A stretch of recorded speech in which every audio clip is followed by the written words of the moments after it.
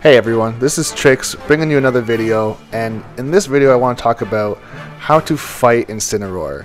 This is a very strong grappling character, and it's very difficult to get your hands on him, especially if you're a character who doesn't have a projectile or any way of really camping or zoning him out. So I'm going to go over 3 strategies that you can use to try and defeat this character using either your combo game, your speed and agility, or your edge guarding. So let's just jump right into it.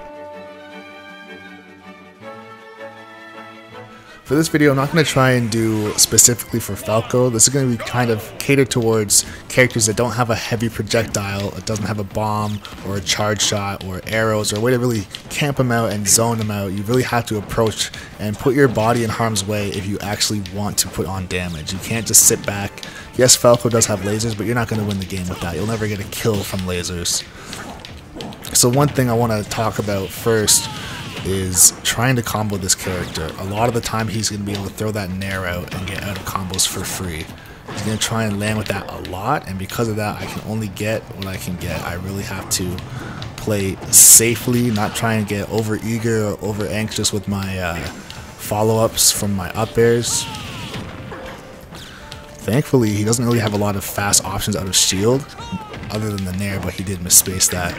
So I can typically get my my jab out. If you have some sort of, if you're a character that has a multi-jab, make good use of it in this matchup. Also, let's see, I'm gonna see if I can get him off stage.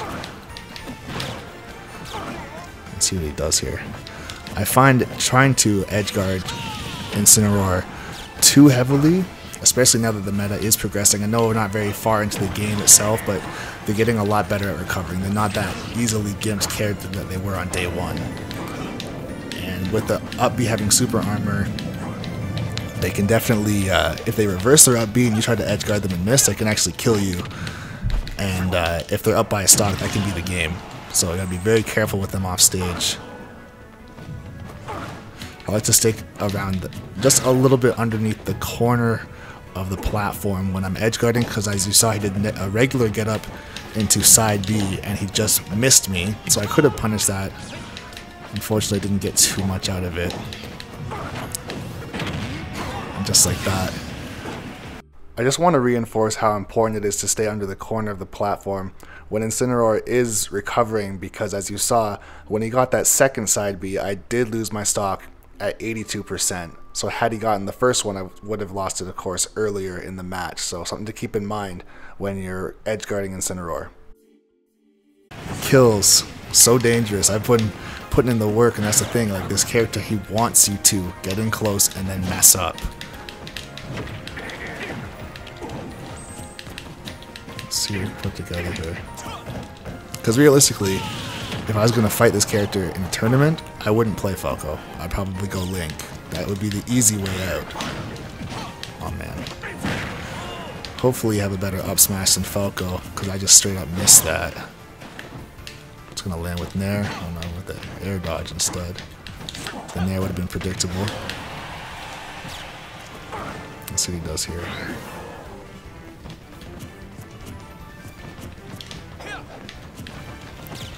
Starting to catch on to the matchup.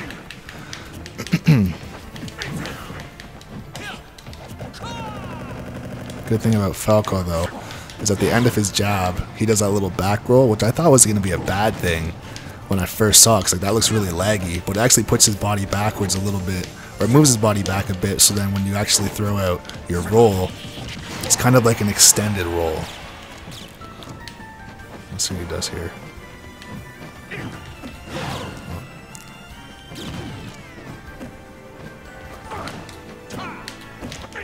Bad punish on my part. The strategy is there, I just didn't implement it properly. He's dead. So you saw he lived at 241%. Falco has a kill confirm when the character that you're fighting does not have a nair that gets him out of everything, like a King K. Rool. Ice Climber's down air is similar in the fact that he can just kind of yeet and just come all the way down to the stage with no real problems. So It's definitely a blessing for Incineroar to have, because he is a big body character, he's a slower character. He definitely can get comboed heavier. But with that Nair, it really does help him out. So that's the thing, like in this matchup you really have to get your damage and then get out of the way, because you know he's coming for you. I just traded that down there.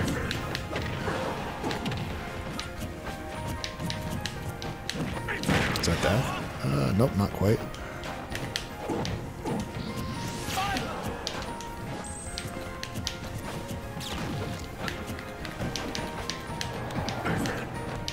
So in this situation, as crazy as it seems, since I can't really get a true follow-up with Falco, I am at kill percent and he is not.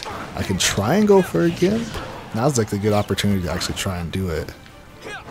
Oh, he actually made it back. I thought he was going to try and recover low and use the up B. Just opts not to.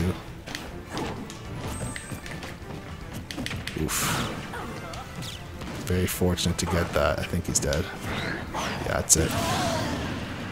So every opportunity that you get, try and gimp him before he uses his up B, because he can and will use it and recover with it, and sometimes you can get stage spiked by it. It does have super armor. I'm not sure if it has a certain set amount of super armor, like if it's like a Ryu focus where a certain amount of damage or multi-hits will get through it, or it's just get back to the stage for free provided that he's close enough.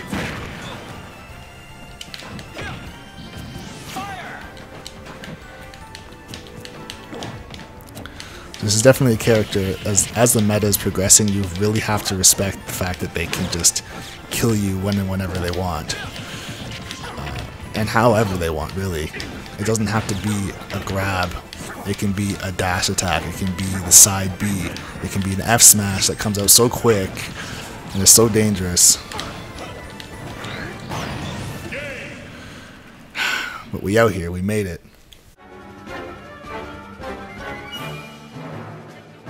That's one thing that's nice about having a faster character, when this is kind of like a Road Runner and the Wile E. Coyote, legitimately, where you literally, your life depends on your speed, and you're weaving in and out of traffic, so to speak, because we already know Incineroar hits like a truck.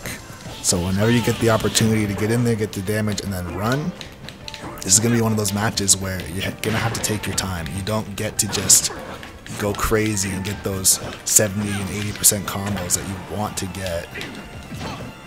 Especially with somebody like Falco, who does have the tools to get it done. Oops. So right now, I got him in a pretty bad situation as far as not in the lead, and I'm making him push a lot of buttons, kind of just throw himself around and hopefully hit me. But that's the main thing. You got to keep him moving, keep him whiffing moves, get him to throw out that lariat. That lariat is the golden ticket to this matchup. If he throws it out and he does not hit you, you have all day to punish that. You really want to try your best to get some sort of move that you can get a follow-up on. I wouldn't try and stand in throwing a charge shot in front of him.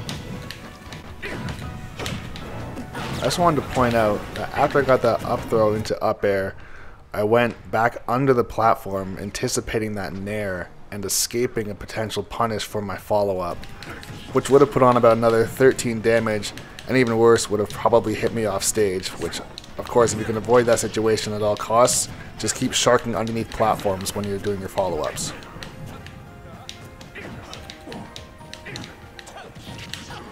Right now, and that's part of the strat right now, is just trying to overwhelm him with your movement. Inklings would have a great matchup with this character. They do have different tools, of course. Not every character is the same. Thankfully that's how Sakurai made it, so they're all absolutely unique. But the principle behind trying to overwhelm this character and have him throw out those laggy moves and then punish them however you can, even if they're just small chip damage. That's all you can really get. You can't run in and you can't really trade with this character. Maybe somebody like Ryu or Ganon or Bowser could trade with Incineroar, but a smaller character like a Sheik or ZSS or a Pikachu or Falco in this case, that's not the way. Gotta take what you can get. My combos have been not even really combos, they've just been strings and follow-ups and just taking advantage of opportunities like that. That's almost death right there. See, because that's so powerful. That's his first real grab on me. So now he's probably going to be looking for that grab. He might even want to try and stand behind me on stage and try and get that back throw. You see, that's a very leggy dash grab he has too. So you do have the opportunity to punish that, even if it's very small punish.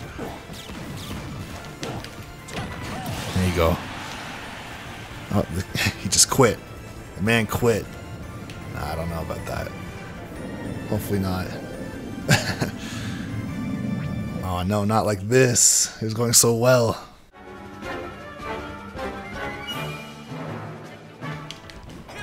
So in this game, I'm actually going to try and be more aggressive and try and get some edge guards on him as much as I can. And see what happens if I go off stage. Like these are not ranked matches, so I don't have to be super careful. Because I tried playing the deking in and out way. I've tried just being very careful, and now I'm just going to be very aggressive. I'm not going to try and be reckless. Of course, there's crazy, and then there's aggressive. I'm interested to see. Oof, he went for the style and it worked. So right here you see one of the many dangers of going off stage against Incineroars. If he gets you with that side B, it is very, very difficult to react to that and try to recover based on the stage spike, or if you're going to get gimped. So something to definitely look out for. I probably could have recovered had I not used my air dodge. I was trying to get ready for the tech. Meanwhile, there you go. Just gotta try and gimp him off stage as much as you can. Thanks for checking out the video. Hopefully you found this information useful if you're struggling in this matchup. I tried my best to try and showcase 3 different styles of how you can either edge guard this character, rush down this character, or space him out, provided that you don't have any projectiles and you have to use your body to actually get damage. So if you did enjoy this video, please be sure to share it with anybody else that is definitely trying to get into the Smash Ultimate competitive scene, or anybody you know that might be struggling with this matchup, or if you just found it useful and you think other people should know about it. Every share is definitely appreciated, and be sure to subscribe to the channel for a lot more videos coming almost every single day. Thanks again for watching.